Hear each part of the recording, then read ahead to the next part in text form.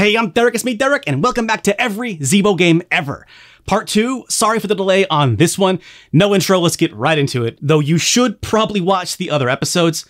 But, you know, nothing about the Zeebo makes a whole lot of sense, so it's fitting that you watch these videos out of order. So, you know what? Enjoy, go nuts, thanks for watching. When we last left, we were moving into October 2009. Zeebo had been out for 3 to 4 months, depending on your region of Brazil, and had released 19 of its eventual 57 games. We've seen a few legit bangers, some good garbo, a lot of mediocre shovelware, and some hot flaming trash. More importantly, we've seen Tech Toy Digital, which is basically the Zeebo people themselves, starting to get some real performance from the system. They actually seem to be improving. At least in terms of the Zeebo. Now, at this point, I have to point out that there were two big things that happened for the Zeebo. September was the first price drop, and October was the launch in Mexico. If you'll remember, the Zeebo was supposed to be an affordable system for low-income households, but the launch price of 500 AIs was, and I probably don't have to tell you this, not the right price point for low-income houses. I explained this in further detail in the past Morum episode, but dropping the price was a huge step for getting Zeebos into the market. One day you went, wait, I got a great idea. Yeah? And it's Zeebo. The other important step? Zeebo launching in Mexico. Hey, and that is 2 continents, that is both hemispheres, baby. Zeebo is officially Mr. Worldwide. This, though, is why I'm going by the Brazilian release dates as the official release dates, because there's about a 4-month head start in Brazil. It's just easier. Of course, no disrespect to Mexico. Plus, they started out October 2009 with a banger, Tekken 2, the system's first fighting game. Namco, so far not having the best showing on the system, and this would be their last Zeebo game, are going out on top because, I mean, well, I'm no Tekken expert, but this feels like a pretty solid port of one of the best 3D fighters of the era.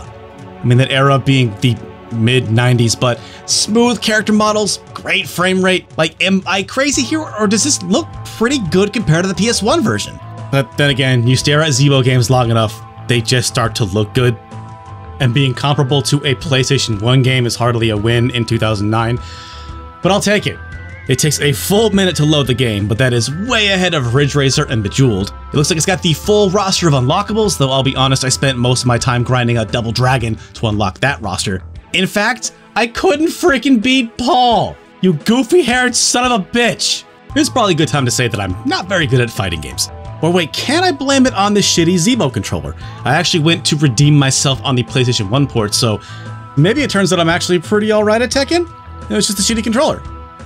Yeah, let's go with that. I would love to one day see a Tekken expert actually evaluate this game, but to a filthy casual like me, it seemed like a solid enough port.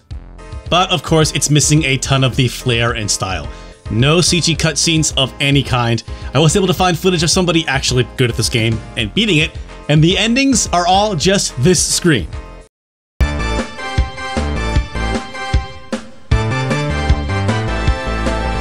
Good stuff. But being fair, these were digital-only games on a 3G network. Zeebo games tended to be only a few MB in size. So ain't got no room for compressed animation videos on that download. No character voices at all, so fights don't quite have the same energy. Though the soundtrack is not a clown show like Ridge Racer Zeebo's soundtrack. Tekken 2's OST is already pretty sample heavy and makes the Zeebo transition pretty gracefully, I'd say. Overall, solid. Though Tekken 2 Zeebo is still one of those why do you even exist ports, and one of these series' strangest games. First of all, I think it is generally agreed that Tekken 3 is superior to 2. So why didn't Zeebo get that one? People are just gonna think, wait, was Tekken 3 too advanced for Zeebo? But then again, after doing the absolute bare minimum with Ridge Racer, it is a minor miracle Namco didn't just port the original Tekken. What is the message you're sending to people? Tekken 1's too old, but Tekken 3 is too advanced? I mean, port Tekken 2, but just call it like Tekken Zeebo. Games lie like that all the time to make them sound like a system exclusive. And hell, the logo is practically already there for you. Come on! Another weird thing, Tekken 2 Zeebo uses the announcer from Tekken 5, even though Tekken 6 had been out. Round 1. Round 1. Fight. Fight. Not to mention, Tekken 5 on PS2 had the first 3 Tekken games as bonuses, and I'm sure getting a bootleg copy of that was no problem at the time. And remember, the system was also trying to legitimize gaming as a way to combat the gray market bootleg scene. But I have to point out this really wholesome exchange that I saw on Twitter. Tekken 2 Zeebo was at least one person's childhood. And what the hell? That makes it worth it to me. So put it up there with Tekken Advanced as a weird, but surprisingly pretty solid port of a Tekken classic. But Tekken 2 had a buddy, also released on October 8th, 2009, was Galaxy on Fire. This is outer space aerial dogfighting, which means I better not use any music from this game, lest I get hit with a copyright claim and lose all my revenue for the day, or what we call in SSFF lore, getting Armageddon squatted. But Galaxy on Fire is dogfighting in the sense that it is not on rails like Star Fox, but battling in big open 3D spaces. And right away, I was really impressed by the striking way the ships streak across the screen. It just looks cool. But here, let me boil this down for you. I am terrible at aerial combat and typically do not like these games. But I actually played this game for a while, longer than I'd really anticipated I would. At first it was a little boring. It at least seemed to control and run pretty well, but I started to get sucked in. Combat is pretty fun. I mean, the red streaking stuff is really cool, but it also makes enemies easier to track, and they even give you crosshairs to assist you on where to lead your shots correctly. Though when you get hit, there's this really weird, like, clang clang noise. Sounds like someone pounding on a metal trash can. Did Lars Ulrich help with the audio on this game? My lifestyle determines my death style! My lifestyle determines my death style! Finishing missions gives you credits that you can spend on ships, weapons, shield generators. You can also sell cargo for credit. At first your weapons are super slow. Luckily combat itself is engaging to look at, but after a few missions, I had a better rig with more firepower. It was really cool. This game also has a lot of dialogue, setting up a lot of lore. In fact, I was shocked to learn that this series is rather long running and has a very passionate following. Damn, 800 entries!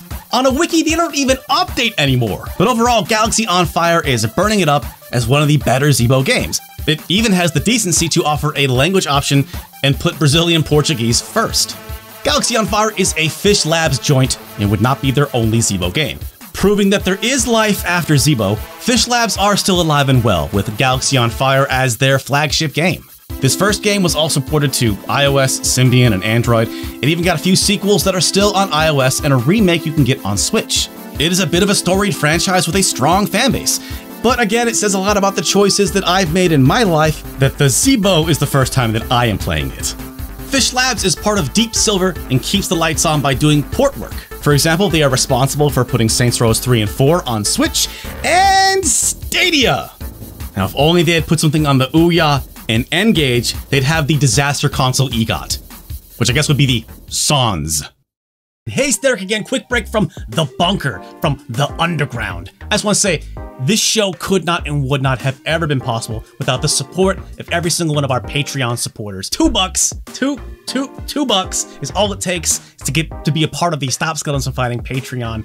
It's all it takes to get in. And this summer, we launched a brand new Patreon exclusive show called Uncle Derek Underground. I got a Google Doc of show ideas a mile long, plus I'm taking requests. Every month I put the poll up and everybody on our Patreon gets to vote on what is the new episode, what's the topic of that month's Uncle Derek Underground. Is it too crazy for YouTube? Sometimes it is. Like talking about McDonald's games, talking over E3 press conferences, sitting in front of a chicken coop to talk about video game passwords. And the video topic that just won for December is going to be an ode to split-screen multiplayer games. If you want to get this content, it's only $2 to get into the Stop Skeletons from Fighting, patreon.com/Stop Skeletons from Fighting. Before the holidays, we're going to post probably my favorite one that we did this year. Talk about weird video game cards. That's going to be coming to the YouTube channel for free for everyone. But if you want to see new content from the Uncle Derek Underground, from here in the underground bunker, well, that's only at patreon.com/Stop Skeletons from Fighting. Again, it's just $2 to get in.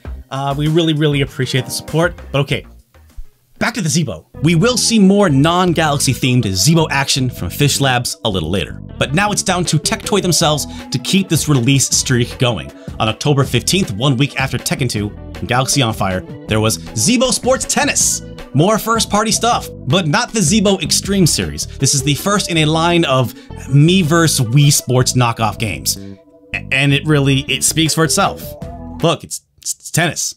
You can choose from a list of silly characters. I, of course, had to go with Cowman and Hippie MILF as my doubles partner. And yeah, it's tennis. It's got a cute and pleasant aesthetic. The AI players are absolutely terrible. They pose no challenge whatsoever, constantly hitting things out of bounds or not even swinging. But my AI buddy was crushing it. So maybe the opponents get tougher the further you get? Or maybe there's another way, a quicker way, that I can add some difficulty to this game. That's right, it is boomerang time again! Here we go. Zeebo Sports Tennis. Was it harder with the boomerang? Well, I played 4 matches and I was able to hit the ball 3 times with the boomerang. Serving the ball was no problem, but you gotta swing like a full second or two ahead to actually connect. So yeah, big shocker here, the boomerang is terrible. But thankfully, so is the computer. Again, they kept throwing everything out of bounds or just not even swinging, just letting the ball float past their head. I only successfully returned the ball 3 times, but I went 4-0. But you know, probably just a fluke. I must have just gotten really lucky. Actually, no! Check out this video that was uploaded to the official Zeebo channel. This guy was struggling to hit the ball too, but they were still winning matches. Also at one point, they just outright admit they're ripping off the Wii by putting a Wiimote photoshopped with the buttons from the Zeebo boomerang on it. What do you do? The balls on these people, wow! I guess you're lucky that one of the 1,000 people that have ever watched this video wasn't a lawyer from Nintendo. We will see more Zeebo Sports titles later, but this is the definition of shovelware.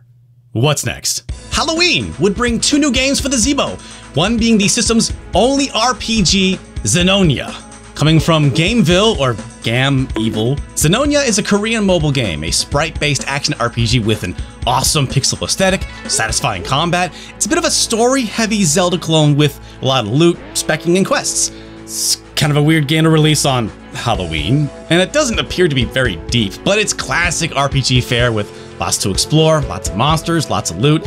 It's a game I could see myself sinking some hours into while watching long YouTube videos or marathoning podcasts. The language barrier prevented me from enjoying what was a really long intro. There wasn't any kind of language options, so I was just like pushing past all the dialogue. I just wanted to get to the hacking and slashing. And then once I did, I was having a pretty good time. It's definitely one of the better Zeebo games, and at the time, it had only just left Korea, so it was a decent get for the Zeebo. But looking at it today, though, it is nothing special. You're not really missing out on anything because, much like Galaxy on Fire, Zenonia is a bit of a cult classic, ported to just about everything, including DSi and PSP. So check this out. Zenonia would get 5 sequels, the next 4 of which were released over the next 3 years, becoming an Android and iOS mainstay. Parts 4 and 5 are still on the App Store right now. This is another problem with the Zeebo. Near as I can tell, Zenonia Zeebo is a pretty faithful port, but not a garbo curiosity like Resident Evil 4. So what we're left with is a decent port on a weird system of a game that is available elsewhere. Once we get Zeebo emulation, I would absolutely watch a Zenonia superfan break this port down, but otherwise, yeah, what's next? One more game for Halloween 2009, Zeebo Extreme Baja, our 3rd Zeebo Extreme game, which are again, some of the few legitimate Zeebo exclusives, and it's a fine, I guess, racing game. Like the other Zeebo Extreme games, it's one of the best running on the system, which is not really high praise, but there's nothing really special about it. I mean, the physics are kind of impressive. You can drive on the walls, and the tracks are certainly never dull, but man, it is so hard to steer. You got turbo, just like the other 2 Zeebo Extreme games, so you can go hella fast if you want to, but again, like, man, trying to keep this thing on the road, forget it. Now, maybe if I'd stuck with it, I would have gotten a better handle on the controls, but I was not gonna stick with it. Had to see how the boomerang controller was. Guess what? Absolutely unplayable, even worse than Air Race. And that's it. I don't know what else I can really say about the Zeebo Extreme games, but yeah, that's it, and that closes out October 2009 for the Zeebo. Let's do a quick recap though. Between September 28th and October 31st, Zeebo fans were eating well. That's 10 games in about 30 days. This would be the most prolific time for the Zeebo, only being beaten by the system launch, which also had 10 games, but day 1 for most of the country. And it wasn't a moment too soon, as November 2009 would see the Zeebo drop in price one final time, just in time for the holidays. Which was good news, because November, Zeebo would see 0 new games! Goose egg! Nothing! Not a single game during the busiest shopping time of the year. Which, for the rest of the world, I don't know if you remember this, 2009 was kind of a gigantic year for gaming. I'm not exactly sure how fast new games made their way to the Brazilian gray market bodegas, but holiday 2009 on modern consoles was Arkham Asylum, Halo 3 ODST, Dragon Age Origins, Uncharted 2, Modern Warfare 2, Left 4 Dead 2, Assassin's Creed 2, New Super Mario Bros. Wii, and of course the game of the decade, DJ Hero! We the best! But after Halloween, Zeebo had nothing for 6 weeks. That's right, Zeebo fans were blessed with greatness on December 14th, ending the drought with heavy weapons. Oh, sorry, heavy weapon, singular. It's just one weapon, but a weapon that's heavy with that Zeebo hype. You know what I'm saying? One day you went, wait, I got a great idea. Yeah? And it's Zeebo. Okay, jokes aside, this is another PopCap banger. I think one of the very few games that was not an absolute monster hit. And it's great, but like seriously, 6 weeks and this is it? We cannot close out the year with this. What are we doing here? Though it certainly seems like something that Zeebo would do, they did not close out the year with a game that's been on Xbox Live Arcade for I think 4 years at that point. Mercifully, Zeebo would close out its first year with 4 more new games, starting with one game released on the 16th and then a trio released on the 21st. So with Heavy Weapon, that is 5 games in the month of December. And not that it's really fair, but I did a quick search. Turns out PlayStation 2 also had 5 games released in December 2009. But anyway, first we have the next Zeebo sports game, Volleyball. And friends, you are not ready for how terrible the computer players are in this game. Again, so long as you are able to consistently serve the ball, your chances of winning are extremely high. Not to mention that watching the computer players attempt to return the ball is honestly more fun than actually playing. That is, unless you are using the boomerang, then good goddamn luck with that. Actually, I did eventually get the timing down with the motion controls, and I won the match. But at any rate, hey, it's definitely Volleyball, alright. It looks cute, it's got more silly characters, it seems to run fine, but there's no story mode or campaign or even minigames. Again, it's just shovelware, that's all this is. What more can I say? That's Zeebo Sports Volleyball. Next, the first in that group of 3 released on the 21st, Rally Master Pro. Not just another racing game, but another Fish Labs joint. And before we jump in, there is pedigree here. Rally Master Pro was apparently the best mobile game of 2008. Okay, well, how does it shape up on the Zeebo? Tip, don't drink and drive?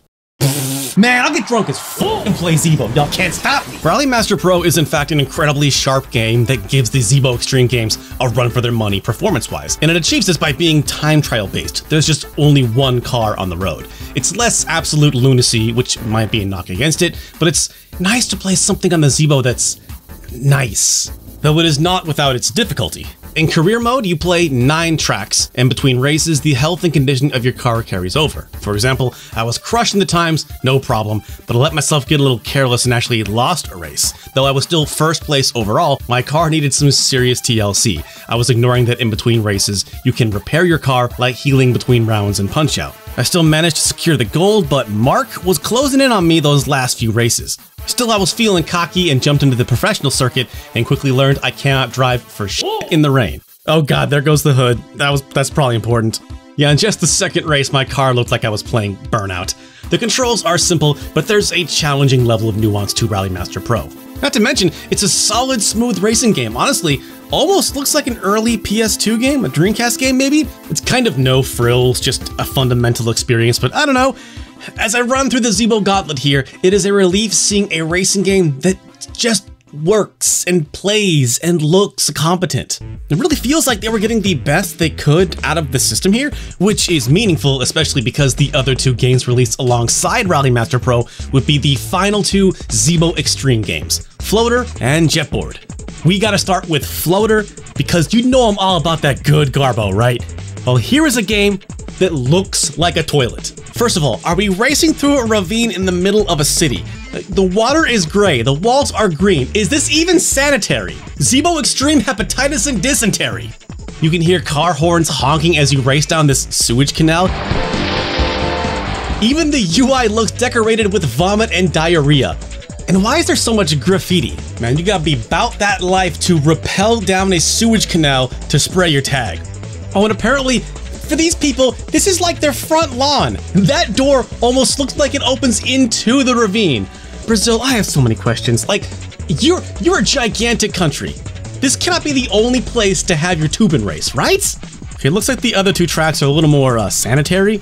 Still an odd choice. But of course, I mean no disrespect. Brazil, you do you. What the hell do I know anyway? But of course, the only important question here is it any good? Not really. I don't know, it's fine. I love the insane way the water textures look. It reminds me a lot of Alpine Racer. But this game is also shockingly kind of tame speed-wise. At certain times, the water seems to be flowing extremely quick, yet even with the boost, I'm not really going. Oh, and I got last place, but somehow got the second best time. You've got some Mario Kart style weapons, one of which is the boomerang. Cute, guys. Speaking of which, the boomerang actually works well in this game. I got dead last yet again, but I was able to steer with some degree of accuracy. There is your pull quote. Though Musty said that this and Rolima are very Brazilian sports. So for what it's worth, while these are basically just racing games, they are specifically representing sports seldom seen in gaming. It's just a shame they weren't better represented.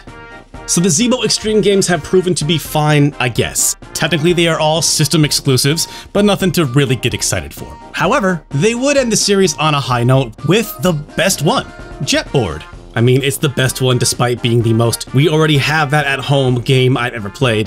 Zeebo Extreme Jetboard is a competent Wave Race clone, which will always net you brownie points for me. But it is the only Zeebo Extreme game with decent controls. I mean, they're still not great, as you can see by how many times I ran into the buoys, but it's the only Zeebo Extreme game I looked forward to going back to when I played them all again with the boomerang, which works because you have to make lots of super sharp turns to make some of these checkpoints. Holy crap, it works!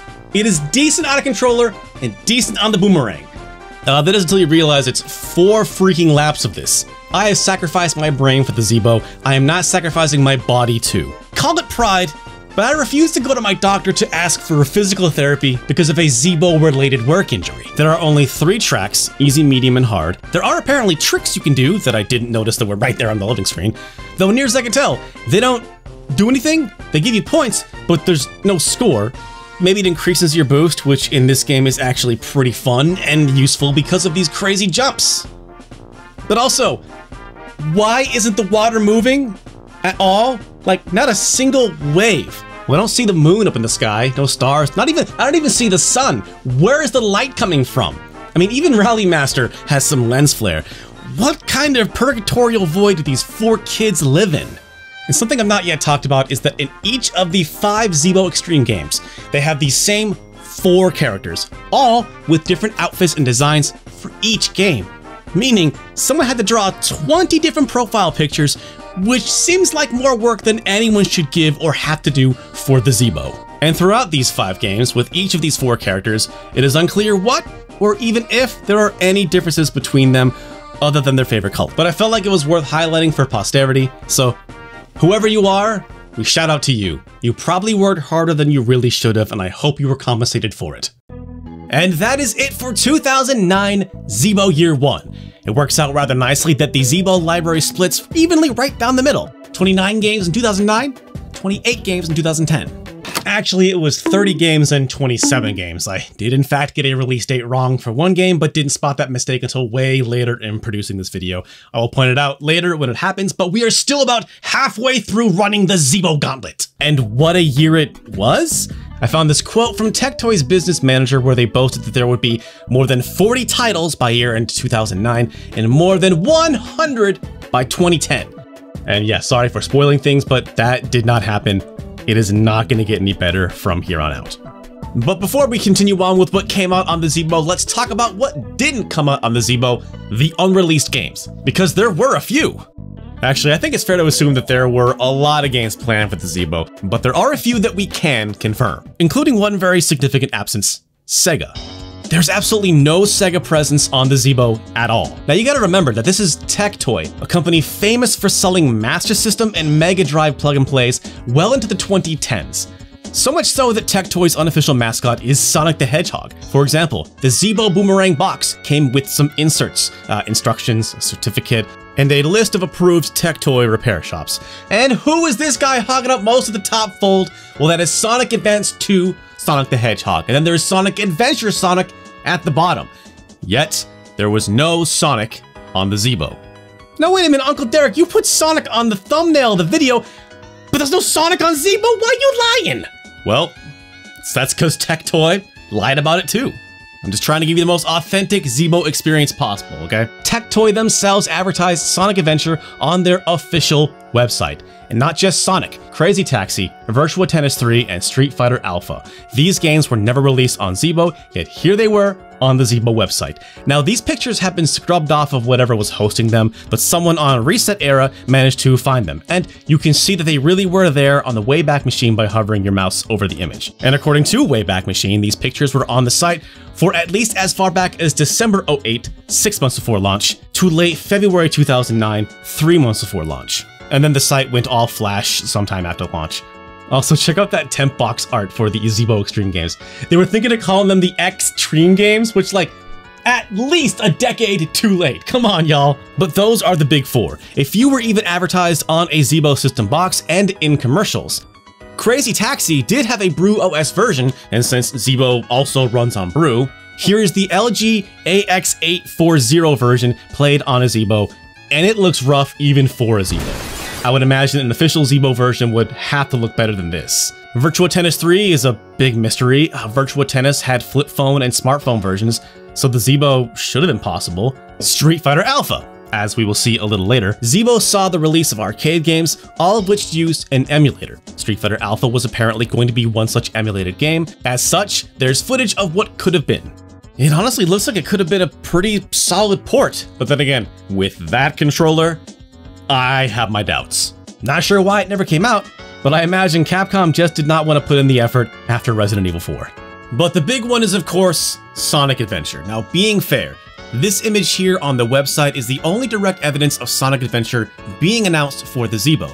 Sonic on the boomerang insert was probably just, again, Sonic being Tectoy's mascot. I'm sure this insert was packaged along with other Tectoy things, not just Zeebo stuff. Now, given what we have all seen, what the Zeebo can do, I have serious doubts it could run Sonic Adventure. I've seen speculation that Sonic Jump was actually meant to be the Sonic game for Zeebo, suggesting that putting Sonic Adventure up on the website here was just a mistake. And it's not a bad theory. The timeline of Sonic Jump coming on phones and the Zeebo launching lines up pretty well, but I don't buy it. Sonic the Hedgehog is one franchise Brazilians definitely know. You could not sell them what is essentially a fancy Flash game and try and convince them it's a real Sonic game. Now, there are claims that Adventure was prototyped for the Zeebo, but abandoned way early on. If Sonic Adventure was really going to happen, it would have had to have been shrunken way down like Resident Evil 4, which only came to Zeebo because Capcom had a freshly made mobile version lying around. Sega had no such version of Adventure lying around and either didn't or couldn't spend the time and energy to make a whole new port just for the Zeebo. Even though it probably would have been just a glorious dumpster fire, oh my god. Now, maybe if the Zeebo had performed better, Sonic 4 would have come to the system because Sega has put that game everywhere it could. The whole thing is strange because Tectoy and Sega had such a close relationship. In fact, Tectoy's non-Zeebo holiday products for 2009 had a bunch of Sega stuff. So I guess Sega just went, nah, to the Zeebo, but kept working with Tectoy. One final unreleased game that was not on the website, Plants vs. Zombies. I discovered this one from some old tweets from Susana Bueno, who was QA leadership and a vocal Zeebo supporter on Twitter at the time, and a Zeebo fan account. Yes, really, a Zeebo fan account, both hyping up Plants vs. Zombies. This never happened. And since PopCap had such a presence on the Zeebo, it is any wonder why it didn't make it. But okay, let's get back to it. The Zeebo Gauntlet must be run. We start Zeebo Year 2 in February. Yes, February, because Zeebo had no games in January. What's worse, there was only one game in February, Zeebo Sports Dodgeball. Just like with Zeebo Tennis and Volleyball, it's got a really fun, cartoony look. I like that it's like on a road in a neighborhood. So it's all like you and like your neighbor friends coming together to play. It's wholesome, it's fun. And plus it nails the most important thing in Dodgeball. it is very fun to beam someone dead in the face. Queimada. A good satisfying thud, and their heads nearly snap off their body. Man, you know, on second thought, these kids ain't playing around. Personally, I just stay home where it's safe and play video games. With the boomerang, you don't control movement, just dodge, catch, and throw, and it works really well. Straight up. It's not bad. Also, it's just dodgeball. I mean, that's it. It's good dodgeball, but that's it. If these games were packaged together like in a Wii Sports bundle, sure. By itself, I can't imagine even kids getting too excited about this. Oh, and something I forgot to mention with tennis and volleyball is that all the Zeebo sports games are running off of the Crazy Ball engine, their very own proprietary game engine. I want to make sure you heard me there. They made their own custom Zeebo game engine. So you see what I mean when I say that despite everything, they were really going for it? But not much was coming out because the next game for Zeebo in 2010 was a pair released on March 9th. Toy Raid and Peggle. I'm sure you all know Peggle. It's one of the greatest / most infuriating games ever made, an absolute banger, that had already been released on at least 10 different systems and platforms. Zeebo needed Peggle like it needed a start button. The only question is, why now? And the other game, Toy Raid. From Flying Tiger Entertainment, developers of Time Crisis, Project Titan, and No Rules Get Fat, comes the next Zeebo banger. Start wave. Guided shot. Guided shot. Man. Brazil, I'm so sorry. There was hype for the system because there was hope that it could have been something, but man. I don't understand why it's called Toy Room. Like, these aren't toys. Don't think about it. The next game would not drop until April 12th, which I just want to make sure we're all keeping score here. April 12th is past the 100-day mark for the new year. 2010 is a quarter over, and Zeebo has just gotten its 4th game. However, it's a Zeebo exclusive, and an exclusive that's not a sports or a racing game. Okay, and I'm gonna actually attempt to say this. I practiced it. Here we go. Jogo de Ovos, or A Game of Eggs. A cute platformer based on a Mexican animated film, a film of eggs. That's right, one of the few exclusives for the system comes from Mexico. So here is where Mexico, and I'm sorry, Mexico has to take ownership of the Zeebo. They actually advertise this one pretty hard. Here's a game show. Y para Aranza, una maravillosa plataforma Zeebo. Juega, aprende, conéctate. It was a packing game with a system that also included a DVD of the movie. Here's a commercial where they all get drunk on wine? This is a kids show? Una porra al Zeebo! Except, yo, this game kind of slaps. I mean, it is a pretty standard platformer, but there's nuanced movement and attacks. Like, it's incredibly bare bones presentation-wise, and I'm pretty sure you have unlimited lives, but the wall jumping and attacking with your egg cane thingy, it's all pretty fun. And there's lots of levels, and the levels are kind of big. There's a lot of spoken dialogue, which was a big surprise.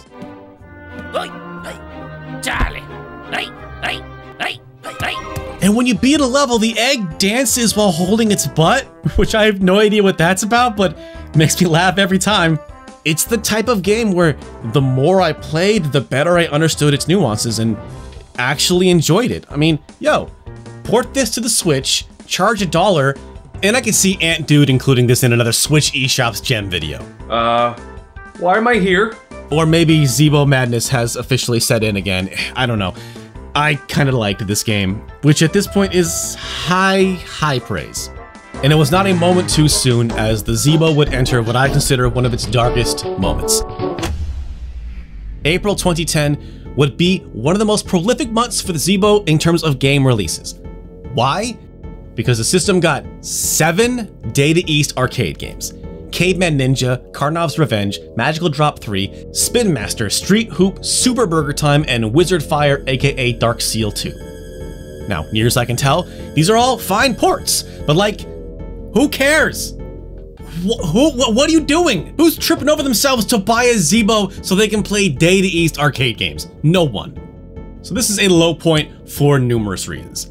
First of all, though I'm not sure how many people were really paying attention at this point, but it's been 4 months, and Zeebo has seen just 11 games, 7 of which were just emulated arcade games. It is not a great look. Second, none of these games have been translated. In fact, there is a message at the start of each one that says, yeah, we didn't bother to translate it, so like, good luck with that, I guess. It is bold to tell your customers up front, hey, just so you know, we did as little as possible. Enjoy. And lastly, this is what the Zeebo should have been. This right here, this was it. This should have been what the Zeebo was. They should have ditched trying to be a competitive modern console and just been a virtual console box. I mean, plug-and-play systems packed with classic 80s and 90s games would continue to be made in Brazil for years and years to come. Zeebo could have been the one to rule them all. A digital library, hundreds of classic games, all for a few bucks, downloaded at home. And the thing is, I don't know if this was a direction they genuinely tried to pivot to. I want to give them the benefit of the doubt that for some reason, this just wasn't possible. So the next best thing was Wii-style casual gaming and kid-safe internet instead. And at the time, that genuinely seemed like a good direction to go. But after that deluge of Data East games, Zeebo got another game on May 4th. Dark Seal. Another Data East game. The Zeebo's 12th game of the year. So looking at the scoreboard, only 12 games in just over 4 months, and 8 of them were emulated Data East arcade ports. From here until the end of the year, 15 more games would hit the Zeebo, which I know sounds bad, and it is. Here we go, we're on the home stretch. Let's wrap this up. There were 2 more games in May 2010, and for whatever it's worth, 1 week after Dark Seal, the final Zeebo sports game dropped on May 11th. Zeebo Sports Peteca, or Hand Shuttlecock. It's like volleyball's weird cousin the same way tennis and badminton are weird cousins. But yeah, it's another Zeebo sports game that should have been on a compilation and not a standalone game. It's fine, it's fine. It actually makes me appreciate Dodgeball more because this, tennis, and volleyball are all basically the same game. Like all the others, the computer is absolutely no challenge whatsoever. Really, my biggest opponents were myself and boredom. Okay, look, I want to believe that the computer opponents in the Zeebo sports games do get tougher the further you get in, but expecting people to play for that long is asking a lot. Asking too much, because on the surface, these games they're fine. Again, the Nintendo Mii cartoony aesthetic is great, and they're classic sports games that anyone can pick up and understand. But there's nothing here. It's not good, but it's not bad. Really, it's the worst thing. Bland. Bland and very uninteresting. But hey, what about those red and green pads on the floor, you probably aren't asking? Well, they enhance or reduce your character's speed bars. But because they reset after someone scores, and the AI is just, of course, absolute trash, rounds are too short for it to ever fill up, so it's never an issue. It may as well not be there. I played exactly 1 game that lasted long enough for the bars to fill up. And there was no difference. I couldn't tell any difference. It was the same thing. I don't know. Nothing. Oh, and then watching this footage again, you can see that this match only went on for so long because I kept returning out of bounds shots from the trash computer. Oh, but I guess the boomerang was really good in this game. I didn't have the timing issues that I did with tennis. And hey, why is there hardly a crowd at all? There's like no one sitting back there. What is going on? Dodgeball was just kids in a neighborhood, so no crowd there, of course. Big crowds on the beach for volleyball, and though they're just barely in the frame, tennis was packing them in. However, Shuttlecock here looks like a sparse collection of relatives and work friends too polite to say, no, I am not going to your Shuttlecock tournament. Sorry, I was really struggling with things to talk about here. I had to go do some digging to see if there was anything interesting about these games. And I actually discovered a few things.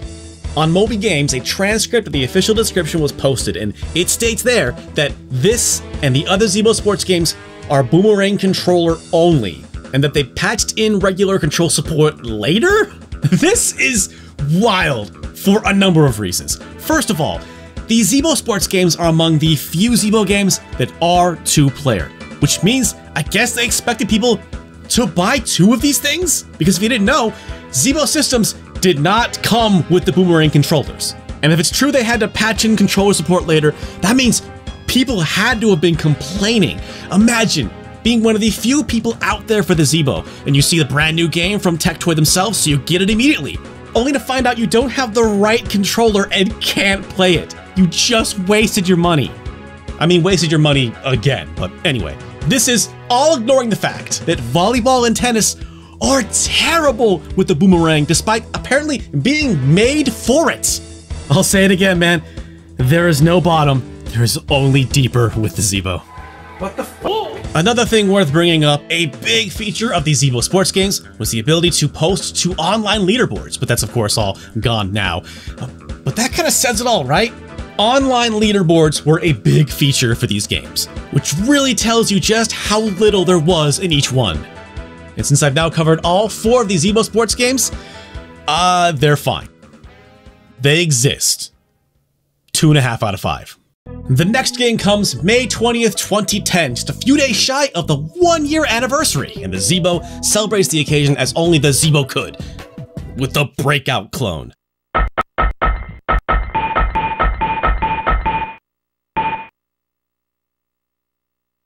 Yep, this is Alien Breaker. And before the game even starts, we see the logo, Vega Mobile, which right away is trouble.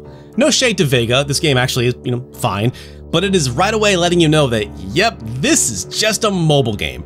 An iPhone game released in 2008, and yep, it is just a Breakout clone. But I guess every system has to have one, and so here we go.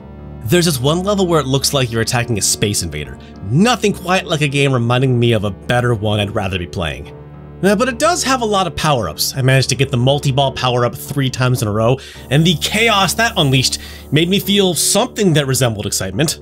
But there is also a slow power-up. Slow. And let me tell you, nothing gives you existential dread like a slow-moving game of Breakout. Arcade has 10 different planets with different difficulties ranging from 1 to 5. I tried a more difficult one, but I guess I had to unlock it? Nope! There are also extra modes like Challenge and Fronten, but they are locked unless you finish the other zones, and I do not think I could stay awake that long. What is crazy is the title screen music has this thumping, intense, trance banger, like this classic corny mid-2000s electronic music. But then when you start the game, no music, no in-game trance bangers. Like, how low you gotta be to tease someone on trance bangers? Like, clearly you got them. Clearly you got the bangers, but you won't put them in the game. It's just mean. It's just mean. On the title screen, Atomic Cat gets a credit right there, which is nice because I guess that is the only place in the game you hear music. Anyway, Mr. Cat's music has been preserved on archive.org, which is great because his website became a homepage for a massage resort at some point. We need you, Atomic Cat. We need the bangers. But anyway, that is Alien Breaker, and that is it for May, which had 3 games if you count the Data East game Dark Seal. So another month down. You know, if I didn't know the history of this machine, just looking at the games, I'd say that Zeebo was made for grandparents to unknowingly troll their grandkids. Like, oh, just leave the grandkids with me for the weekend. I've got plenty of games for them to play. And then you trap that grandma's for a whole weekend with nothing but the Zeebo.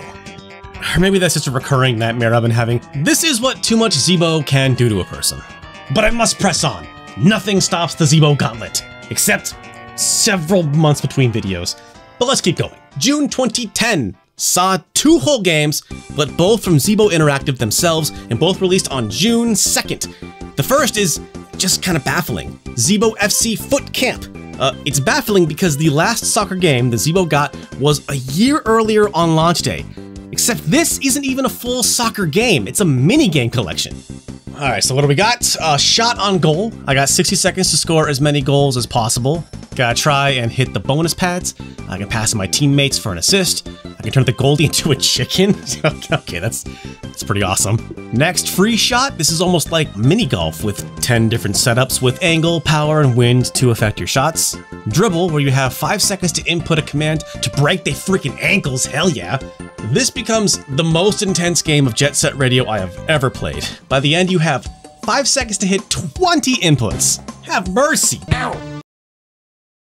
It's really the half circle twists on the analog stick that get you. I actually found this way easier on the boomerang, where the circle motions are just cranking right or left. The next game is Kick Ups, where your goal is to defeat gravity And birds? Yeah, take that, birds. And that's it. That's it? I mean, they all play decently well. I had some fun here, but after a couple of minutes, I was frantically searching the menus. Like, there had to be more. This can't just be 4 minigames? Oh wait, what's this option here? Zeeboids? Why, that is the other game released June 2nd. Zeeboids. Not really a game, but an avatar creator. Their very own Me channel, right down to the music. Hey, do you want to hear the Me channel music, but in Zeebo Core?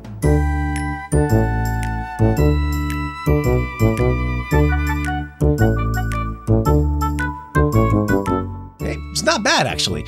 But it is a little sad just how hard Zeebo tried to be the Wii. But anyway, here you can make your own little Zeebo buddy, dress him up, and then pose him for the perfect profile pic. We made our own Zeeboid named Zebro, the most swagged out dude on ZeeboNet. Oh, is swagged out a dated and cringy term? Am I not talking about frickin' Zeeboids here? The most cringy and dated thing possible. Ha ha ha ha, jack my swag. The exciting thing is you can load them into a rocket and blast them into other games like Zeebo Foot Camp and another game we'll be talking about in a minute. Except that when Zeebo went offline, so did the ability to bring your Zeeboids out of their digital cage. And just for the record, Zeeboids dropped in early June 2010, and Zeebo end of operation was September 2011, meaning there existed only 15 months where gaming with your Zebro was even possible, which, don't lie, is still longer than you expected. This would be on my wish list for Zeebo emulation, to be able to free my Zebro from his digital hell, where he can break ankles and murder birds just like he was made for. But Zeebo Foot Camp and Zeeboids were the only new games in June 2010. It was crickets until July 14th, where Zeebo got its final PopCap game, Zuma's Revenge. Honestly, maybe my personal favorite one, but also, who cares? July 27th, there was a pair of bangers, Bad Dudes and Heavy Barrel. Okay, Bad Dudes has always been a little overrated, but Heavy Barrel has always been rad as hell. But again, 2 more emulated Data East games. Who cares? Nothing in August. Nothing. 3 games in May, 2 games in June, 3 games in July, nothing in August. That is one hell of a Zeebo summer. And what's worse is September only had 1 game. Disney All-Star Cards dropped on the 21st, so just shy of a full 2-month drought. This is a mini-game collection where you can play games like Golden Mickey, which for me growing up was called Old Maid, Donald's Go Fish, Daisy's Memory Master, Goofy's Solitaire, and Minnie's Mau Mau with all your favorite Disney pals. There's art to unlock from winning games, like actually a lot of art, like what the hell? But other than that, yo, it's a bunch of Flash games, which today would be ad-riddled free downloads for smartphones, or those weird games built into TVs and Teslas. My point is that throughout history, this type of game was never something you charged money for. Wait, I got a great idea. Yeah? And it's Zeebo. 1 game was released in October. 1. But we do return to some semblance of greatness with our last Fish Labs classic, Powerboat Challenge. It's basically Rally Master Pro, but in water, with opponent racers, and way slower. This game kind of feels like the Zeebo itself, somehow still pushing along. I will say Powerboat Challenge has some fun personality and style. First of all, we got a tutorial, which Rally Master Pro probably could have used. But I don't know, it's also not that complicated. Be on the correct side of the checkpoints. The closer you are, the more boost you get. I don't know, it's not rocket science. But this game has some fun style between the 4 main characters. I liked Zed because he has an auto-tuned voice. Hey, what's up? Which was very fitting for the late 2000s. It's also fitting because Fish Labs would later port Saints Row 3 to various places, and that game also had a character that only talked in autotune. But other than that, it's a solid racer, well made, but it's basically just wave race, but kind of boring.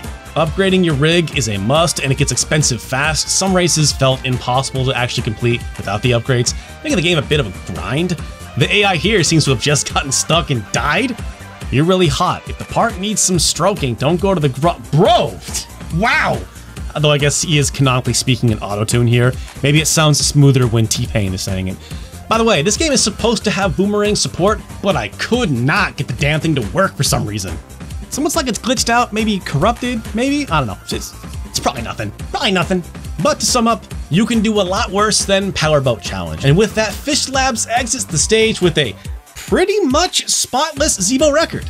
Not sure that's actually something they should be proud of, but congrats to them anyway. But again, that was the sole game for October 2010. That is 2 games in 3 months. But the real death rattle of the Zeebo as an actual active member of the video game scene was in November and December 2010, where the final 6 games were released. Starting with Reckless Racing, another polar bit joint. But it is yet another racing game, but this one has a fun arcade style with a top-down aesthetic and some really fun style that's leaning heavily into the Deliverance redneck aesthetic, right down to the banjo that plays on the title screen, which I will not be playing for you here because I'll probably just get flagged. I don't think this white void is supposed to be here. Okay, so when I first ran through all these games just to test them, I did not see a chunk of the track missing. I wasn't recording at the time, but I definitely would have written that down. I restarted the race. I also tried restarting the game. It was still missing a giant chunk of the map. This actually ties in with our next game, Alice in Wonderland, based on the moment Tim Burton stopped being a respectable filmmaker. This is a simple puzzle platformer that has you switching between characters and using their abilities, or at least the first level or 2 are, because that's how far I got before the game stopped loading for me at all. I tested the game, I took some preliminary notes, and then when I came back to play it again, it would not load past the menu. But this game also came out on iOS. This is not a Zeebo exclusive. Really, you're not missing a whole lot anyway. And this may go back to something I said way earlier. Ridge Racer corrupts your games and maybe even breaks your system.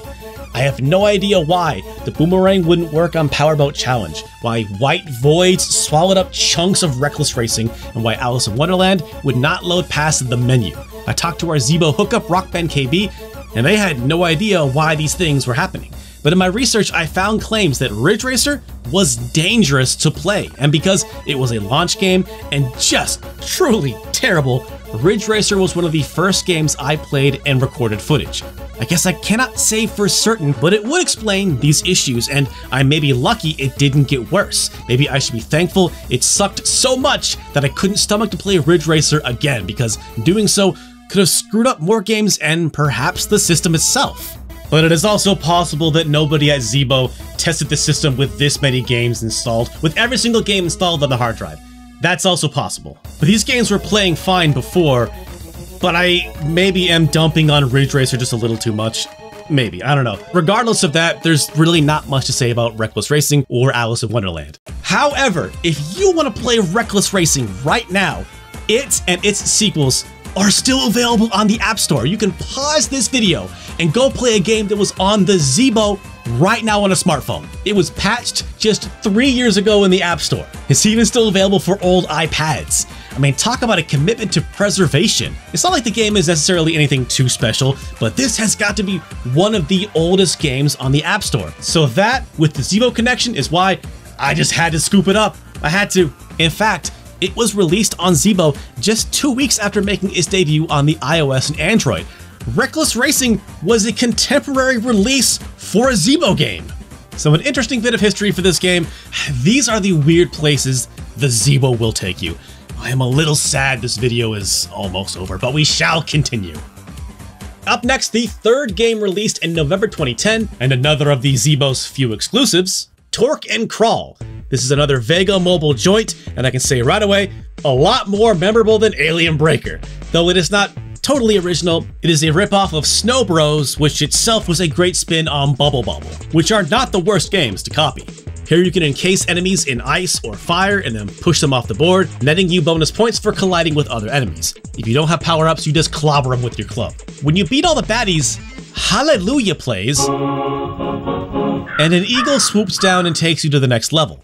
Okay, Hallelujah doesn't really make sense for a game whose subtitle is a prehistoric adventure. We hadn't invented God yet. And why an eagle and not a pterodactyl? When you take damage, the worst ah sound I've ever heard plays. What was that even recorded on? Oh my god, then there's a scream power-up. Wow, move over, Kirby. There are a lot of power-ups you can get, including fart. You can suffocate enemies using the fart special power. Now here's a Zeebo screen worth printing out and framing. Bonus levels are auto-scrollers. They feel like I'm playing the Ice Climber level from Smash Melee. There's an endless mode for this too, and at the start it says, prepare to escape. And why would I want to escape the Zeebo? I love it here.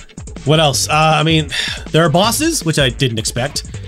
Later levels have clouds that obstruct your view. I got to an ice world with slippery floors, which is apparently 1/3 the way through the whole game. There is yet again no in-game music, but a fun, thumping tribal song on the title screen. They also get a credit like Atomic Cat. I have no idea why Vega Mobile made their games like this. But in the end, Torque and Crawl is fine for what it is. But what it is a well-made but very rudimentary platformer that, outside of the fart power-up and a funny death sound, is almost aggressively unremarkable, which is not great for one of the few Zeebo exclusives that's not a sports or racing game. We move on to December 2010, the final games, and believe it or not, but they kind of go out with a bang. December 7th brought the 5th and final game from Zeebo MVP's Polarbit. Hell yeah, another mobile top-notch title. They ended up being one of the system's most loyal, dropping games at the very beginning and end of its lifespan. Raging Thunder 2. No, not Rolling Thunder 2. With all the Namco games on here, that's actually what I was hoping for. And I know that banger is a word that I have dropped a lot in these two videos for some reason. But damn it if Polarbit didn't drop one last banger for the Zeebo. Raging Thunder 2 is straight up a clone of Burnout 3. It's fast, it's loose, it's a bit of a technical mess, and an absolute blast to play. On a system that had 13 racing games, pretty much a quarter of the entire library. This one here is the best one because it is just fun as hell. It is janky and sloppy as all get out, but it is just my kind of thing. I mean, the only thing it's missing is some Reggie in the Full Effect and My Chemical Romance on the soundtrack. Probably my favorite thing is Instant Race. Random car, random track, not a second to waste, let's get going. Okay, well then it's a 15-second load time, but then, bam, we in it. And then it just crashed on me. Seriously, I was playing this game for almost an hour, legit having a blast, when suddenly, yeah, I don't know, it just died? I don't know what happened, but I feel like this is probably Ridge Racer's fault as well. I guess the good news is that Raging Thunder 2 was released everywhere, and I mean really like everywhere. I was able to find on Polarbit's website the games page, and I just want to say that I've never seen a unicorn, but right here you can see Palm App Catalog, Intel App Up, Zeebo, Nokia OV Store, and Samsung apps all advertised in one place. And I don't mean on the Wayback Machine. Their website is still up. You can check out their games, and they still have broken links to Zeebo and OV and Palm Pilot stores. It's like an actual museum exhibit. Anyway, this is easily one of the best games on Zeebo, even if it's not a very good version of the game. The only major downfall is that it didn't come out sooner. And then just 2 days later, on December 9th, Ultimate Chess 3D dropped. Now what's strange about this one is this is one of the games that was advertised on the Tech Toy website way back before the system launched. But it came out 2 years later? That seems weird, so I went and double checked the release date, and actually, I did get this one wrong. It came out on December 9th, but in 2009, not 2010. So December 09 was actually 6 games for the Zeebo, not 5. My bad. It doesn't really change much because, well, Ultimate Chess 3D is just basically Battle Chess 3D. Meaning it's chess, but with style and fun animations. We got some cool-ass robots beating each other up when a piece takes another piece.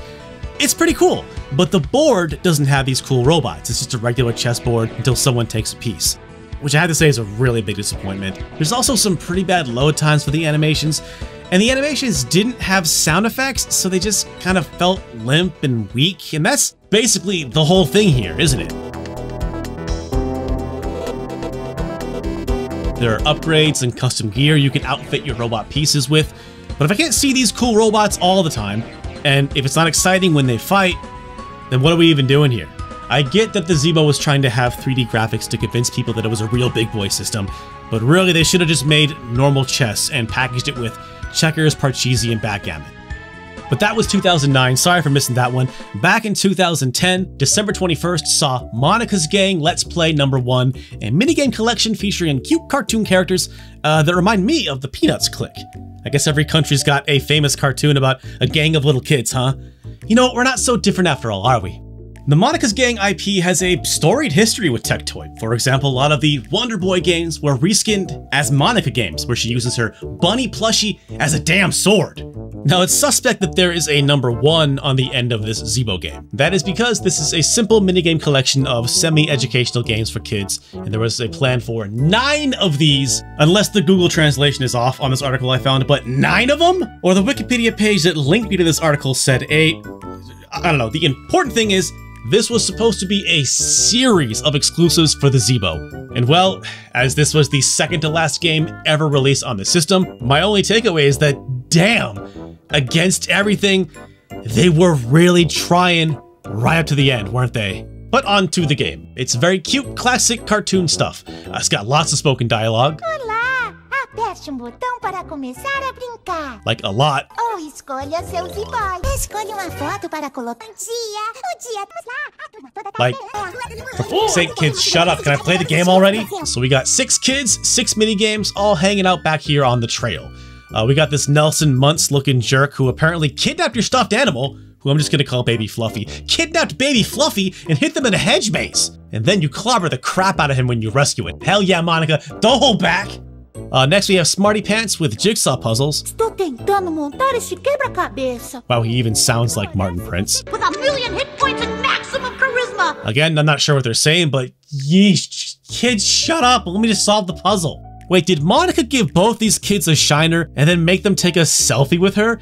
Is she the actual bully? Pigpen here needs help across the water in a reverse Frogger type game, and whoa, how strong is this little girl that she could one-arm it with another kid in a chest-high current? Is that Monica or Baby Wonder Woman? Okay, so I guess it is canon that Monica has superhuman strength. I guess it's no wonder she was able to stomp through Monster World with only Baby Fluffy. Okay, actually the bunny's name is Samson. And I bet you didn't expect Brazilian children's cartoon lore when you woke up this morning, huh? Nothing but the dumbest and most useless information. That's the Uncle Derek promise. Okay, next it's Blonde Angel Kid? Or is he dead? Okay, apparently this kid's name is just Angel, alright. Their minigame is shooting the matching colored balloons. This would probably be a good, like, colorblind test for kids. Later it's shapes and colors. It's not bad for kids, really. Next, Curly Sue over here has a coloring game, which is prepping kids for MS Paint and Photoshop, legit necessary life skills. And finally, Hungry Kid here by the fence has a memory game. Near as I can tell, that's it. But no notes, really. It's a well-made kids game, which at this point was Zeebo's target demographic. The most noteworthy thing about this game is not actually the game, but that a playthrough on the ZPlay YouTube channel has 14 million views, making it probably the single most popular thing to ever come from the Zeebo. It's too bad they couldn't get any more of these games out because it seems like they had a genuine hit on their hands. But it was not to be. On December 22nd, 2010, just one day after Monica's Gang #1, came the final Zeebo game, Zeebo FC Super League.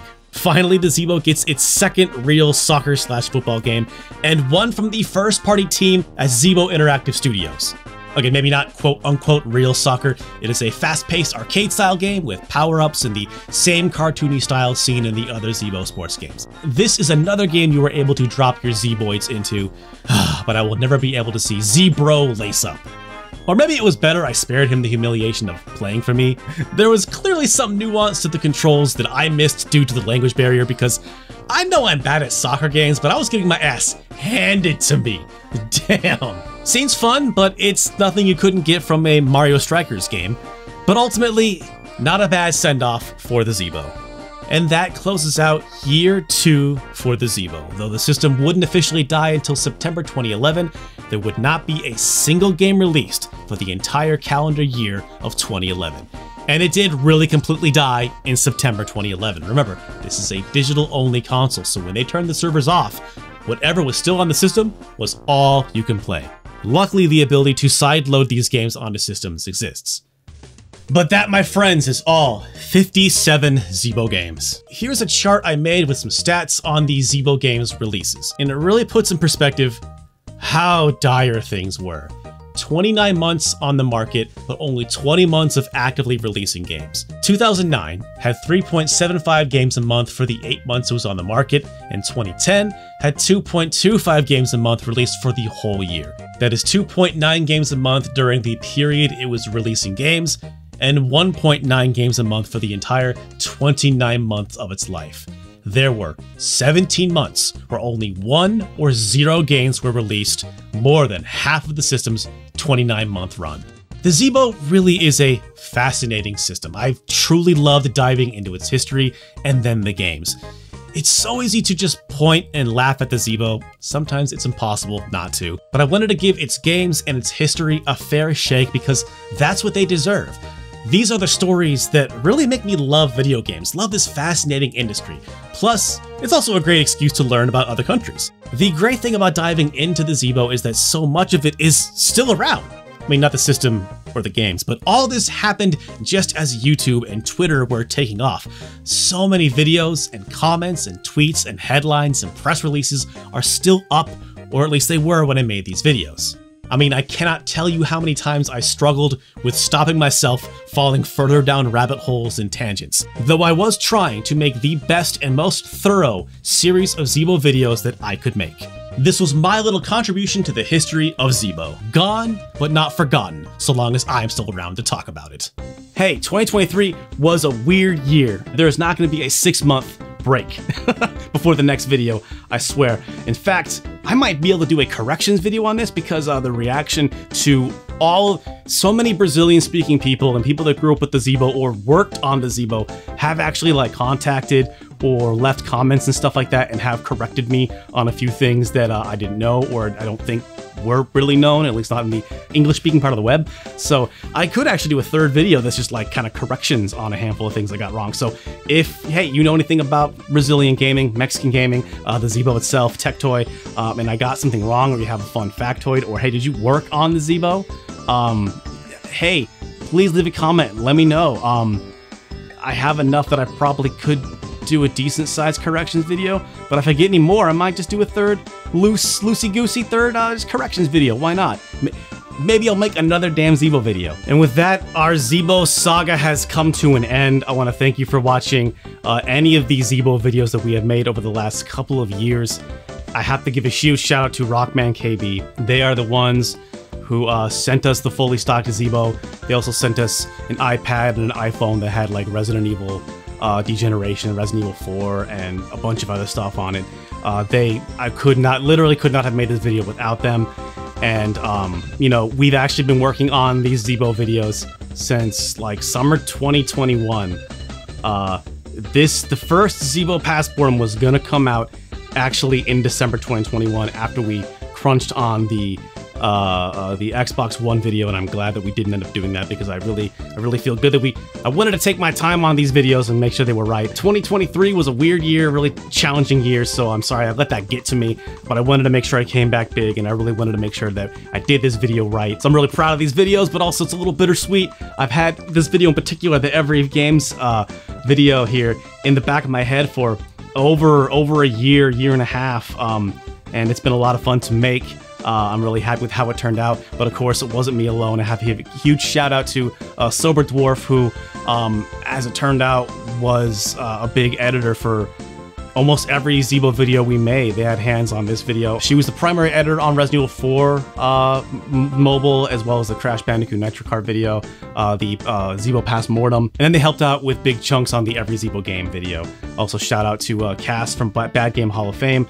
She helped write on everything. I think some of her notes also made it into the Every Zeebo Game video, but I primarily wrote the Every Zeebo Game video because all I had to do was just play the game and kind of talk about it. All the really heavy research and a lot of that was a huge help from Cass, so shout out to her. And then, you know, the boy Adam, he helped out doing a big chunk of the Every Zeebo Games video as well. And then of course Producer Grace was a big help. Really, Producer Grace and Cass did the bit of bulk of the writing of the Past Mortem episode. I came in and kind of touched a lot of things up. Yeah, I'm like the final say on these videos, but of course, you know, I have a lot of help, a lot of talented people help out with these projects. I'm so thankful for all of them who pitched in and helped make these stupid videos possible. And of course, all the people that support us on Patreon and sticking around and still supporting me through this really weird year that I had in 2023. Happy to end it here on a good note, on a high note. Oh yeah, and for Shelf Talk, just, you know, look at all our plushies. Check it out, we got the This Is Fine dog, then we got Dusa, and then we got Mog up here, the boy Matt McMuscles. Let's see, I got 2 Kirby's, double Kirby's, a Cacodemon back there. I got the sheep from Catherine. I got this Pac-Man ghost that somebody gave me years ago. Shout out to you, bro. I put this Pac-Man ghost in like every video maybe since they gave it to me. But hey, the Zeebo is finally officially like behind me now. So I still have a lot of big projects that I want to do. And so I know this year was weird, but the next year, you know, I always say this at the end of every year. It's like next year, it's gonna rock. Next year, we're gonna crush it. Okay, maybe I won't, maybe I will, but I always just think that I'm gonna. All right, that's that stay powerful attitude. Don't ever let the bastards get you down. You gotta keep moving forward no matter what. You gotta keep creating. You gotta keep working, and that's what I'm gonna do. 16 years I've been doing this now. I ain't ready to retire. I ain't done yet. I still got so much stuff I want to do yet. Okay, I'm not done. So you will see me real soon, and I will see you, and I will be so happy to see you again. Okay, so everybody, take care. Have a happy new year, have a happy holidays, all that stuff, and you stay powerful. And I will see you again next year. Take care.